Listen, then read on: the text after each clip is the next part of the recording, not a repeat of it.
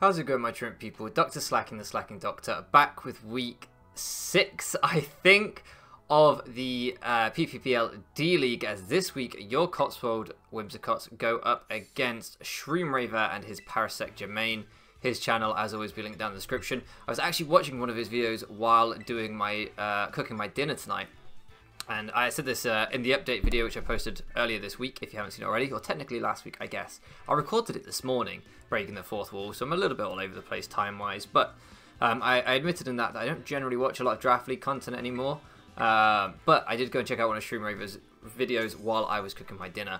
And the amount of effort this man put into his like intro storyline and stuff, like, goddamn, I haven't put that much effort into a video in ever combined all of my videos. It was crazy. So yeah, if you want to see actual like I was talking about storytelling in my update video, like actual storytelling and high effort content, like high value content or whatever, definitely go check him out. I was super impressed.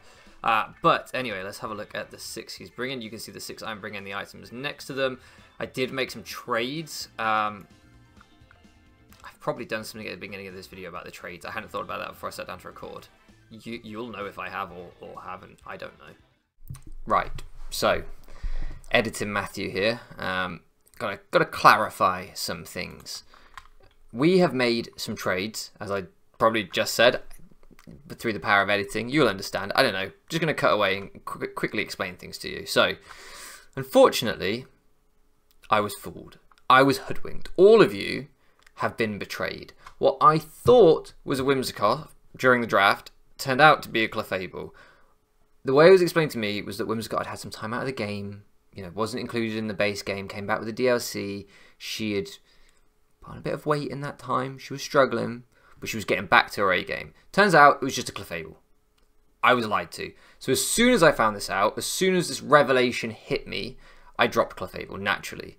Because of that, we also had to drop Ernest. He hadn't come to any games. We should make him shiny because shiny bronze looks better. He hadn't come to any games. It doesn't really matter, but I feel sorry for him. He didn't get to do anything. He's a bit of a coward. He's gone. He's off the team. I had to get rid of this absolute snake. So this guy had to go as well to make it viable. This knobhead, he could not hit a Giga Impact to save his life. He already cost me playoffs the first time I drafted him way back in like 2016, 17, 18, I don't know. Many years ago, before some of you were born. He missed a Giga Impact on a Dragonite, which clicked DD and won the game. So, can't stand this guy. He's a prick. Should have made my channel Dr. fucking Whimsicott, because this guy's a knobhead. So, he's off the team. And then, unfortunately, we did have to drop the best dressed Pokemon in the game. No doubt. This guy, look at that coat. Fashionista. He looks great. He looks sensational. Look at those little bejeweled, sequiny bits. Awesome. He had to go for the points. Very sorry. He's obviously powerful. Would have put in a lot of work, but the team comes first. He understands that, so Spupa's gone. First thing we picked up, we have Samson here, the Grimmsnarl. I think this is basically a Whimsicott, but ugly.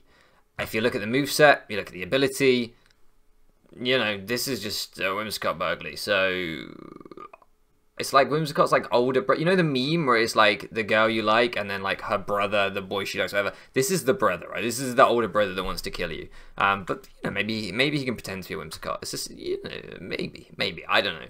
We'll see. We picked up Tyranitar. Always really like Tyranitar. This one's like it's like metal evolution thing. I don't really understand it, but always really like Tyranitar. Good mon. Drafted it a bunch of times. Always does well for me. Can't see anything wrong with this. We probably need another dark type to back up Chi-Yu.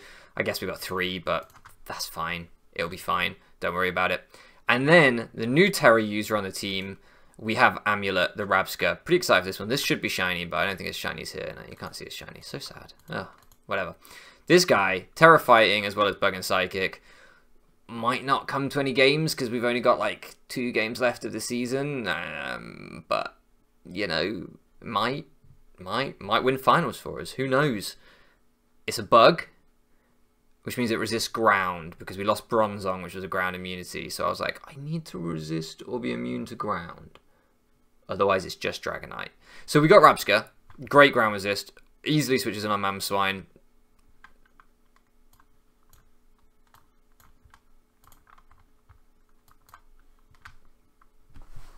Yeah, I'll get on with the battle now. Let's see. Good luck, have fun to Dave, by the way. So the Thunderous Incarnate is here. And the Pufferfish is here. Instead of Jirachi and the Taunt. Okay, that makes a lot of sense.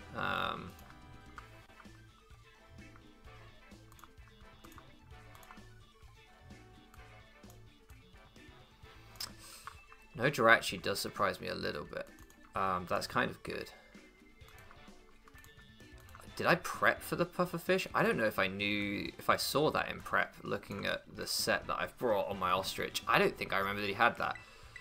I think the Sash Lead looks pretty good. If he Scarf, Ceaseless Edge is about the worst probable situation I can think of. Scarf, Stone Axe would also not be great. But that's about it. That's about it that I can really think of that would be too problematic. I can't remember my set on the Espathra. Do I have anything for the fish? Did I just say, fuck it, like, it's a fish? I don't think I knew he had the fish. Did he make trades for the fish?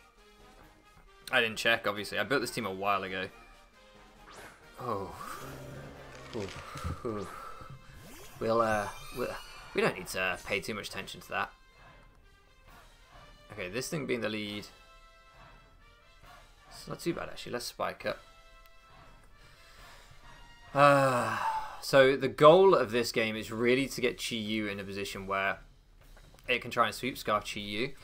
Looking at his potential Scarfers, I don't know all of his speed tiers because I don't know Gen 9. I'm not sure it's real. Like, let me know down in the comments below. Am I the only one that suspects Gen 9 might be a myth? Like, it might just not really exist. I have my suspicions.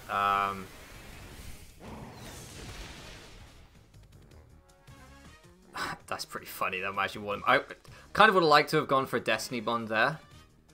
Can't now. It'd be funny if I walled him. He probably has to U-turn out. I don't think he has any removal on his team. Anyway, yeah, I'm starting to think that Gen 9 is just a fever dream. Like, I feel completely disconnected from Gen 9 in so many ways that my only, like, logical conclusion I can reach is that it's just not real. It's never actually existed. And it's all a big conspiracy created by Game Freak in order to somehow generate more money. It's really sad. I've actually, as part of my PhD recently, I've been doing some reading around Pokemon. I've been writing about Pokemon, which is pretty fun. But I was reading about the Satoshi Tajiri, I think that's right, who I think initially created Pokemon. We all talk about Masuda all the time, but this guy Tajiri seems to have been the original creator. I haven't done loads of research into that side of things, so I could be wrong there. But do we think... Well, I should debond. Because if he's Scarf... Yeah, Scarf Stone Axe is fine. I go down. Like, I kind of wanted to go Quaquaval there, predicting that... predicting that to be Scarf, but it's fine. The Cursed Body pop is kind of funny. So I could go into Quaquaval, try and get a spin-off. Obviously, if he goes Annihilate, he takes 2 layers of rocks, and then an Aqua Step, which is not great for him. But he can spin block with that. He is now just completely, like, cannot do anything, though, right? So, like, if I just go into this and Dragon Dance... That seems quite bad for him if I go into this Dragon Dance.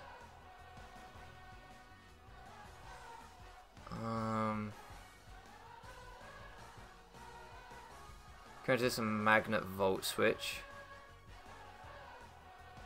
No, I can't. Go into this and Overheat. No, I like this.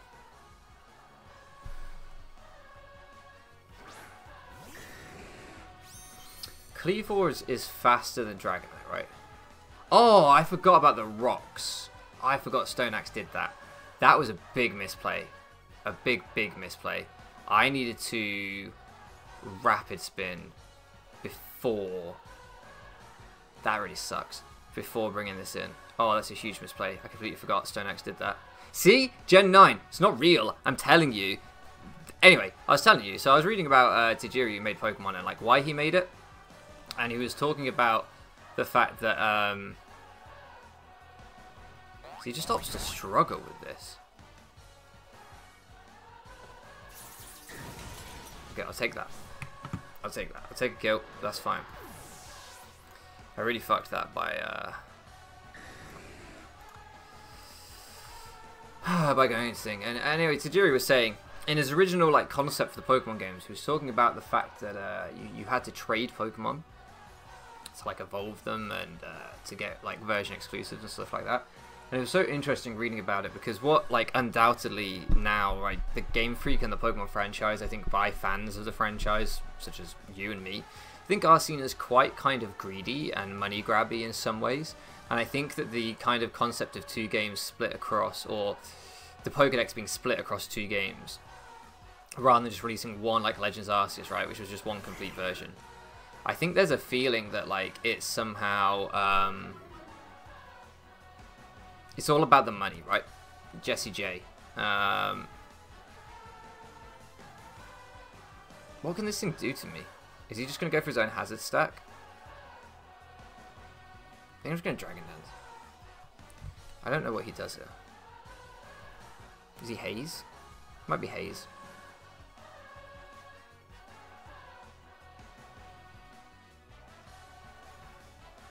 I'm confused. I don't know why this came in. I've made my own confusing plays though, fucking going into this one Rockstar. But yeah, I think we think of Game Freak and the Pokemon games, or the way that they're released, the way that they're marketed, is kind of a bit money grabby, and we just think, you know, release one full game, stop the DLC. We remember the glory days of whatever, but that's kind of fine. But I think that like it's kind of interesting because I think I just want to fire from an earthquake here, because I think that when the games were released, like reading what Tajiri had to say was that his idea was that the Game Boy Link cable had been released for the Game Boy, but like most games on the Game Boy weren't multiplayer back then. And his idea was like, well, what if I made use of this link cable that no one else was making use of, and rather than just doing battling, like rather than just doing competitiveness, what if I made it so that yeah, that's gonna hurt. So that players were linking up. In other words, I think his exact wording was something like, what about communication over competition? So what if I was encouraging children, the player base, to link and play together and communicate with each other rather than just fight each other? And so that's why he initially wanted to split the Pokédex, was this idea of like, I think I could do something cool with this where I can encourage children to cooperate and to want to play the game together. And that's so far removed from where we are now, where we think of these games as, like I say, kind of a money grab, right? Yeah, I'm just trying to think a little bit ahead now with where we're at, because that going in with Dragonite on rocks was such a bad misplay by me. I should have gone into the Quaquaval like I said, and I should have clicked the rapid spin, I think. Yeah, because if you'd gone, well, maybe I should just Aqua stepped into the incoming Annihilate. It depends how bulky the Annihilate is, right? If I had SD on Quaquaval, it would have been really good. Ah, I'm getting caught up in what would have been. I think this is fine. This is more than fine. This is great.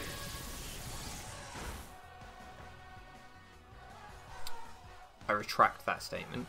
Holy AV.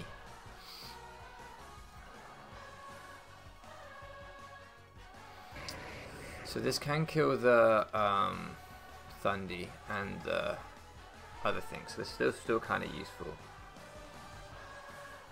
Do I taunt? Well, he's not bulk up because he's AV'd as shit. I can't really afford to Volt Switch.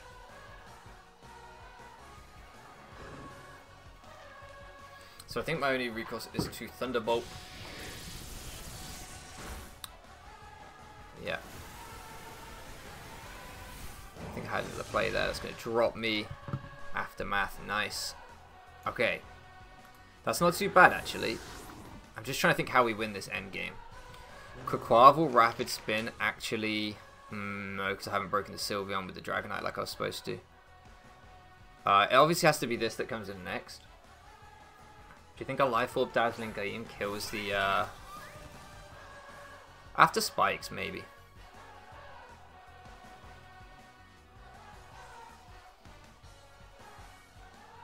I can afford to Shadow Ball here. It will kill this thing. It would get chip off on anything else that wanted to switch him. If he would go hard into SAMUROTT. What is the Cyndaquil, not the Cyndaquil, the fish, the puffer fish man? What is he? Is he water type? I don't know what type he is. Okay, big threat removed, so that's really good. Are we going to get that endgame Chi-Yu like we wanted though? It's looking tough. It's looking really tough. I think my misplay with the Dragonite because I needed to break the Sylveon with the Dragonite.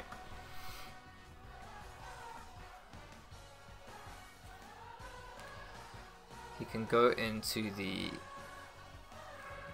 If it's Scarf Thunderous as well. I think this thing has to be my win con.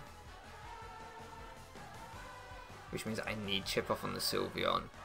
Probably just one more rock, spike switching from the SAMUROTT. So if it goes hard SAMUROTT here rather than the Sylveon, that would be good, I think. Because then I could bring in Quaquaval.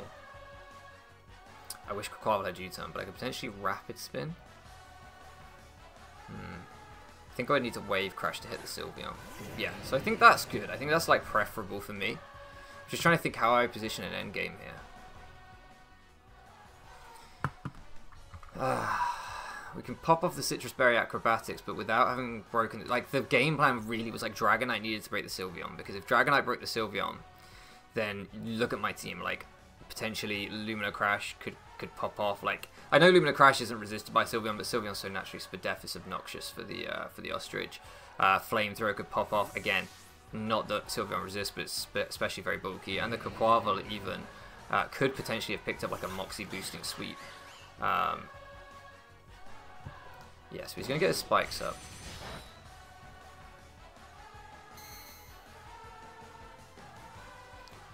So if he goes Sylveon, no, I think I want to get the hazards down. Do I? Does the HP matter that much on anything? I think he's going Quillfish, and so I kind of just want to get the speed boost. Yeah. Okay, perfect. Good, that's exactly what I was hoping. Perfect, because now I get 2 speed boosts.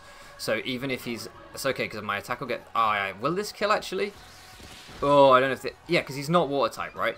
So the Aqua Step should kill. Right? Or do I, on the poison, on the potential toxic, do I go hard into you?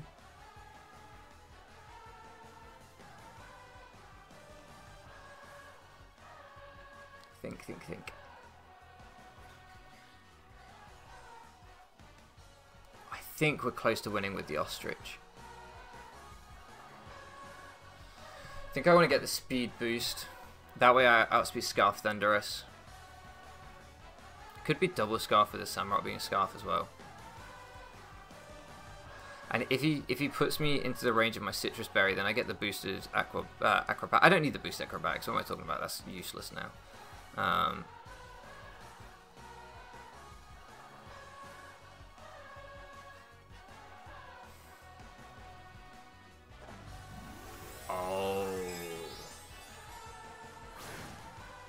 what terror! Fine, that's fine. Glad I didn't go for the CC. If it's Terra Blast, I probably die. Unless this kills, which I'm hoping it does, right? Oh, it doesn't. Okay, so I probably die. So that probably is... No, it's just Toxic. That's fine then. So now on the potential Bar Barrage... No, I think I just stay in an Aqua Step again. I really wish I had SD on this set. If I had SD'd there into the Aqua Step game instead of Acrobatics, that would have been so good. It's okay. So we Aqua Step again. Gets us back to neutral health. Then Sylveon comes in. Neutral attack, sorry. Sylveon comes in, I think I have to just Aqua Step the Sylveon. Can it just Wish Stall me?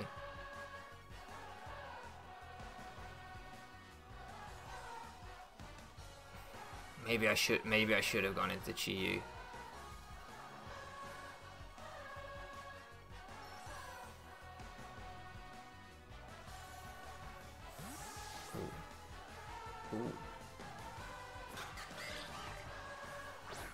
Oh, that's huge. I don't understand that. I don't understand that.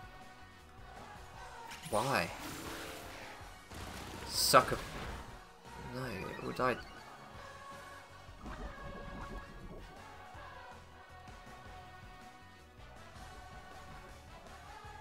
So 100% Aqua Step here. He has to Wish here. Then, excuse me, on the Protect turn.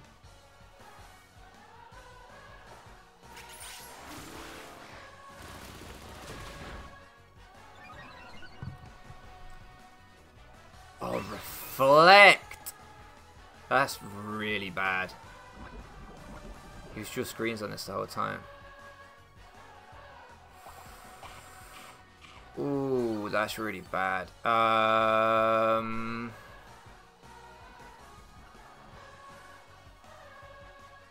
He has to have light screen.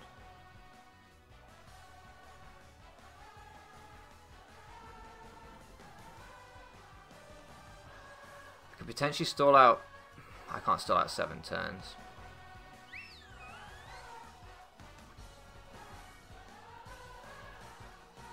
Yeah, I got my positioning wrong, I think. I think I had to go into Chi-Yu on the Toxic. Yeah, the light screen comes out. I'm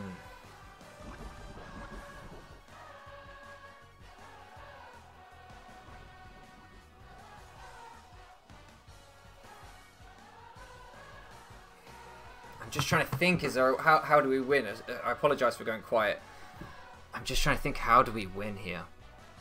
So he does switch. Who's he going into? Because I so nearly hit. No, okay.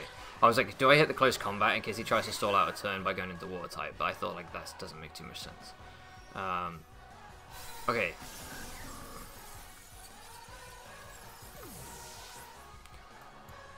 So that's 1 turn of light screen gone, right?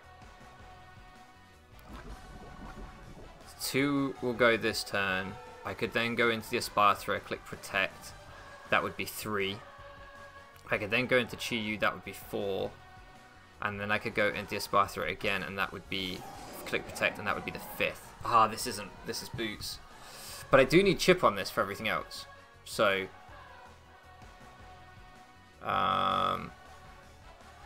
he probably just sacks the Sylveon here.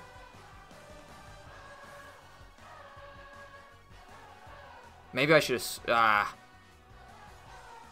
I probably should have switched predicting the Sylveon sack.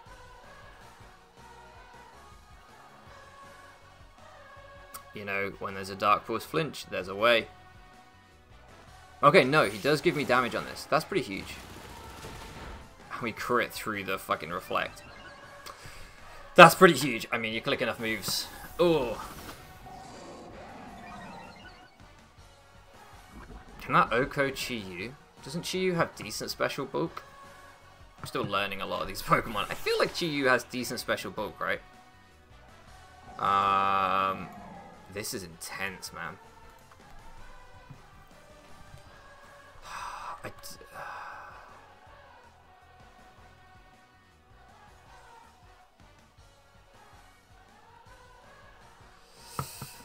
This is all I've got, right? I don't know who wins this. I don't know if this thing can Oko me. I really don't know. I'm gonna Dark Pulse here. Actually, I think SAMUROTT gets Sucker Punch, right? I really need to look up what Pokemon get when I'm building. Oh, that might kill me, yeah. That might do it. No, we hang on! Oh, yes. But if SAMUROTT gets Sucker Punch, then none of this matters. I didn't think about that. At any point did I think about that. I know it gets Knock Off. Is Ceaseless Edge a Dark type move? Does he have Sucker Punch? Is that a thing that he's running? Oh, this is intense, man. I wish that Gen 9 wasn't a myth and I knew what things did. Does this get... Oh, it gets Aqua Jet. Ah, I get Sucker Punch, so it's GG anyway. It's GG anyway. It's GG anyway. Okay, he was always fine. Once I let the Quaquaval go down, he had this. Alright, well that's a learning... That's a a learning experience for me. I didn't know that. Ah, that sucks. If I had sub... I mean, he always just sucker punches, right? Does he fear sub? Is there, like... I think I just... I don't have another play, do I? I'm like... Okay, so he does fear the sub. If this... It did 0 damage. Yeah, with the light screen up, I was fucked anyway.